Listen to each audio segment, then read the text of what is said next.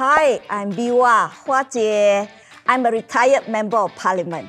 Hi, I'm Dr. Jeanne Ong. I'm a cardiologist at the NUHCS Women's Heart Health Program. Hi, Dr. Jeanne. Hello. Let's play a game of table tennis today. That is my favorite game since young. Oh, that's great, but I would like to talk about your heart health while we play table tennis. Talk about heart health while playing table tennis? Wow, something new. So let's do a quick warm-up before we start. Sure. Yep. We'll just stretch our arms. Stretch. Mm-hmm. Dr. Jeanne, I always like to go for brisk walking. So is brisk walking good for the health of our heart? Brisk walking is actually great for your heart health. Just make sure that you're actually brisk walking fast enough so that your heart rate can come up. And then it's actually really good for you. We usually recommend though, brisk walking is kind of moderate intensity exercise. So we usually recommend that you do at least 150 minutes a week. I only walk twice a week, 45 minutes to an hour each time. But I always walk very fast. My friend always says that I walk very fast because I always like to work out the heartbeat. When you walk fast, it's great. That does increase your heart rate quite a lot. You know, you have to make sure that the heart rate does reach an appropriate level where it's actually good for your heart. I see. Okay, so finish enough of warm-up? Shall we go for our table tennis game? Yes. Shall we start? Oh, so good lah. Oh no! Oh, no! Doctor, can I ask you a question? Yeah. Actually, I have knee problem, knee pain. So what exercise is good for me in order to have a healthy heart? Yeah, there are many exercises you can do. You can try swimming. You can try cycling.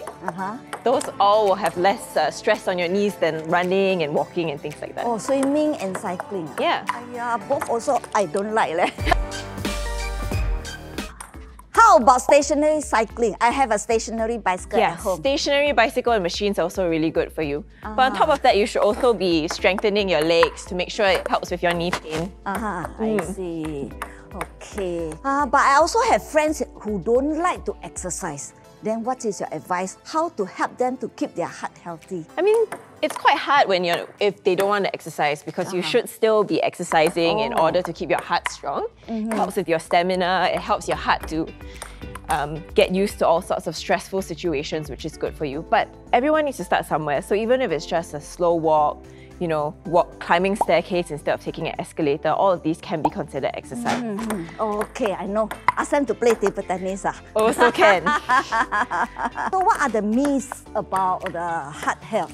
Can you give some advice?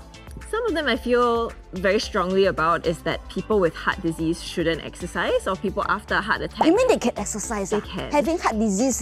Yeah, it's good for you. I see. So that's one of the ones that I find is quite important. So next time, when I ask my friend for morning walk, they cannot give me excuse that I got heart problem. I said Dr. Jeanne Ong said can exercise Exactly, yes. Yeah. No! Wow, you're so good No. Hey doctor, you look very fit. Oh, thank So you. what are the exercises that you do? Oh, I do many exercises lah. Everything from arms to abs to legs. Everything like running. Yeah. Yeah! I win. Good job. Well done. But actually, it's a very nice game. You play very well as well. Thank you. But I thought the loser have to do something. 1, 2, 3, 4, 5, 6, 7, 8, 9, 10. Wow, you're super fit. Thank you very much for answering all my questions today. You're welcome. And I enjoy our table tennis game. I did as well. Yeah. Wow. Let's go for a drink. Okay. Okay. Dancing?